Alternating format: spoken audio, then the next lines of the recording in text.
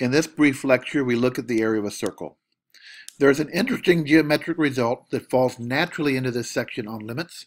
Some time ago in school, we each learned that the area of a circle was pi times the square of the radius of the circle. That is, area is pi r squared.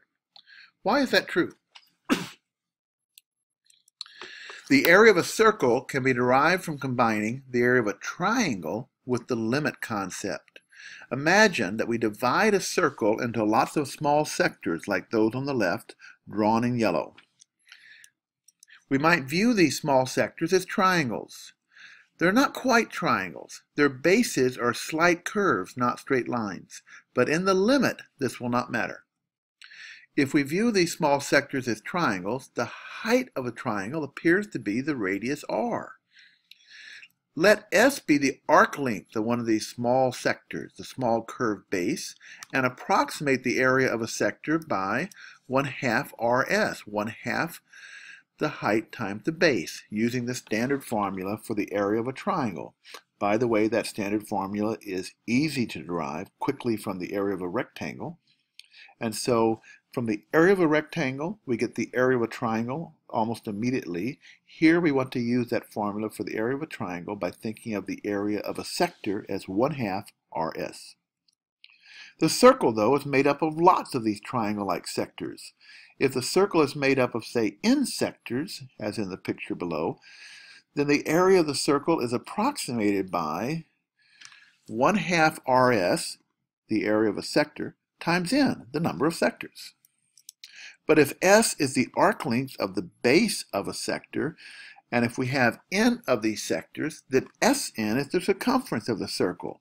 So we can replace Sn in our equation by c, the circumference. So the area of a circle is 1/2 r times c. This statement is true in the limit. If we imagine dividing the circle into more and more triangles, then in the limit, the sector areas become triangle areas, and the equation above can be rigorously defended.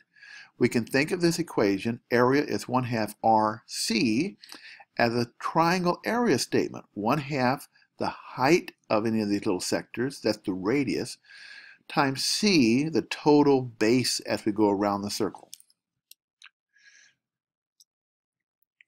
The area of a circle is 1/2 the radius times the circumference, and this is supposed to look like the area of a triangle because it's related, 1/2 height times base.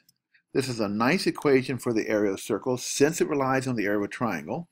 If we think of r as height and c as the base or the circumference around the circle as we go around it. But of course, most people replace their circumference by the value c is 2 pi r. And so if I substitute in, instead of saying the area is 1/2 RC, I say the area is 1/2 R 2 pi r. The 2's will cancel, and so we get pi r squared. In summary, think of the circle as a triangle, in this bizarre way, or lots of little triangles, with height r and base c, so the area is 1/2 the height times the base. Replace c by 2 pi r, and presto, you have the equation we all know as the area of a circle. This involved both limits and the concept of triangle area.